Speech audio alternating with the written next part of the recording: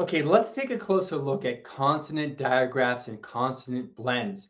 And I want you can pause the video now and read the top here. And you can pause it and read what's in the picture. Take a moment, do that now, and then we'll talk about it, okay? Pause me and look at what's here.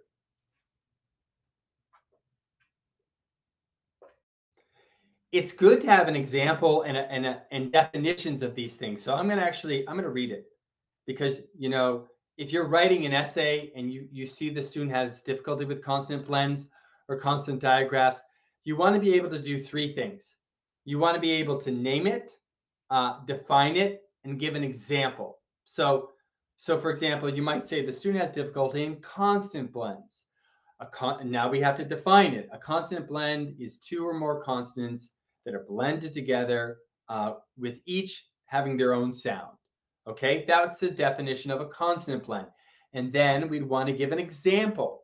And so in parentheses, maybe we would have like E.G. comma, blast, train, and star. Okay, end of parentheses, right? So let me try that again. We name it.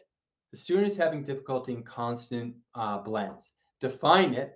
Consonant blends are when we have two or more consonants, each that make two sounds or their own sound.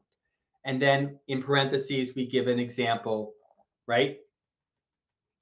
Here, let me clear that off. So we give an example, and always parentheses, E.G. comma, and we could just list a few, like in the words blast or train, right? Or you could do it like this. You could say, for example, parentheses, E.G. comma. You could do like the BL in blast, right?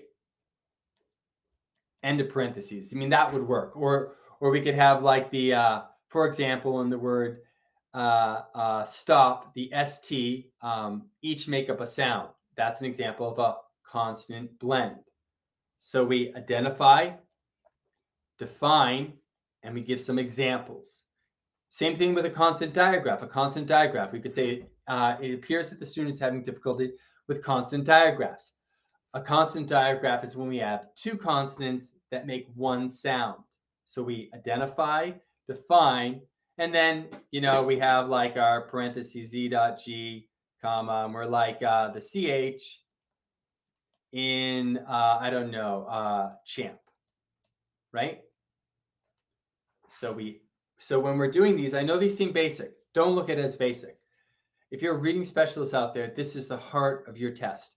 Your ability, when you come down to that first essay, to be precise in your diagnosis. So meaning you want to point out that they're having difficulty in phonics, point out the most basic stuff. It appears they're having difficulty in phonics. For example, they're having difficulty in consonant blends. Here's a definition. Here are a bunch of examples. And they're having difficulty in consonant digraphs. Here's the definition. Here it is, consonant digraphs. Here's the definition. Here's some examples. The more basic stuff that you point out, that really shows what you know.